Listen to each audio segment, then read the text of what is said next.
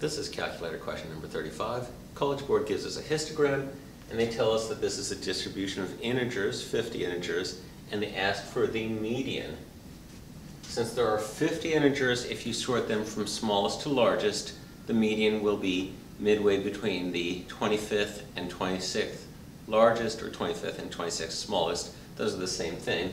So if I count how many in each group, I have 12 from 0 to 5, and 9 more from 5 to 10, so that's 21, and 9 more from 10 to 15, and that's a total of 30. So the 25th and 26th values are in this interval from 10 to less than 15, because it's the value at the bottom of the bar to less than the value at the top of the interval. So the two middle numbers are 10, 11, 12, 13, or 14, and so the median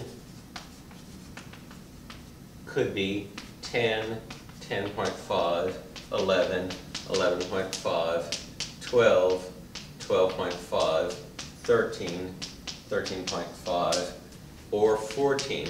The median could not be 14.5 because the numbers in this interval 10 to 15 are at least 10 and less than 15, so they're 10, 11, 12, 13, 14, which means the median is one of these numbers.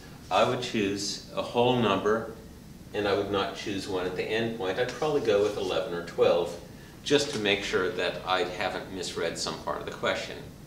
College Board almost always asks you about median, and they frequently ask you to interpret median from a graph, a table, or a chart.